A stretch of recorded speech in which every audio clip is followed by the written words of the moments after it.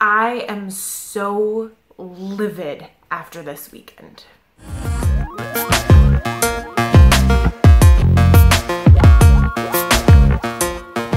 Hey there, saplings. My name is Danny and welcome back to Esoteric Moment. Today, I just need to get some things off my chest really quick, and I don't think I'm alone. This weekend, if you're in the US, you know about the shit show that is our Supreme Court and all that went down with Dr. Ford's testimony and hearings and FBI investigations and all of that. And it makes me so angry that we are living in a country where sexual assaults and abuse allegations are treated this way, where we dismiss the victim, where we, glorify and worry about the reputation of the abuser, and then we no longer have this like base minimum of decency for political office. So frustrating. And I know I have very few illusions about politics in our government. I recognize that it is a game, it is a system, it is one that has really deep roots about who gets power and who doesn't get power. And I know that progress is slow and it takes a lot of time and effort.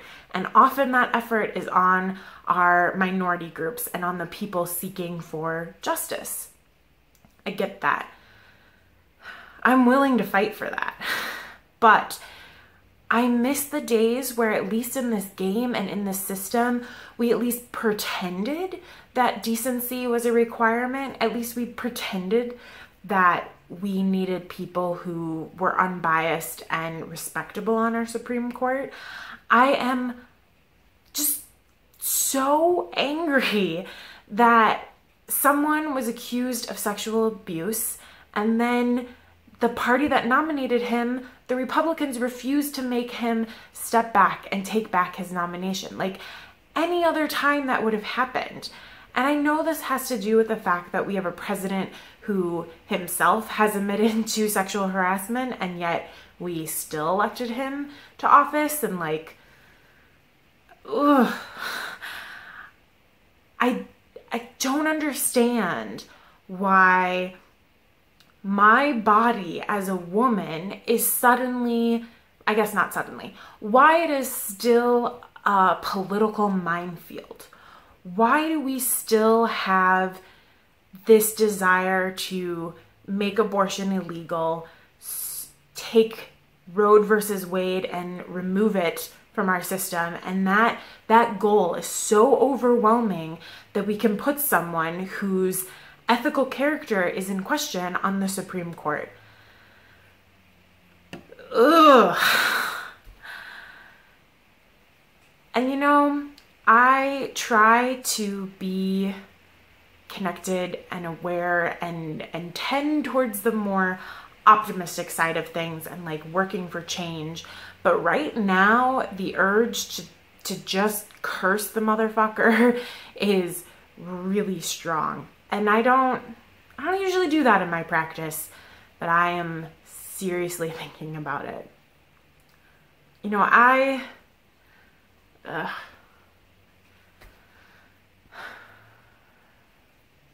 Maybe it's because we're going into the dark half of the year, but I've really felt an urge to be a little bit more persistent and direct with a lot of my magical workings. And I think that this weekend has really made that desire even stronger. And yet I don't have time to do the type of magic that I would like for this change. So yeah, I hope that whatever you're doing to cope with this just tragedy in our political system, that it's bringing you some peace. And if you are feeling the rage like I am, please let me know in the comments, because I could use a little pick-me-up. It's really stressful at work right now too. There are like a million things that have to get done right now. And I did not do enough prep work. It's still a new job. I didn't quite understand how intense October, November, and December would be, and things will totally work out. But you like top that off with all of the harvest needing to come in from the farm and like getting ready for winter. I don't even have hay ordered. And then this like political system where I want to have a lot of positive energy going into the midterms and being like, fuck yeah, we're going to bring more progressives onto the court. We're going to make that change. We're going to take back what we've lost. And then they do this, and it just, oh, it's really hard to find action for me past all of the rage. And I'm just so tired of it. Like, I want to be a woman in this country and not feel like I am a second-class citizen and that somehow these old white dudes have a say over my body and they get to perpetuate the systems that make abuse and harassment happen all the time and for it to be okay. And like, this is shitty. Yeah. Thanks for bearing with me in this ranty video. I don't know if I'm going to post it. We'll see. If I'm still feeling really cranky, maybe it'll go up. I hope things are well with you. I'm sending all the love I can muster to the awesome people in the world who, you know, feel the same way, who are struggling the same way. And yeah, I will talk to you all later. Thanks for watching. As always, may you find peace in the sacred grove.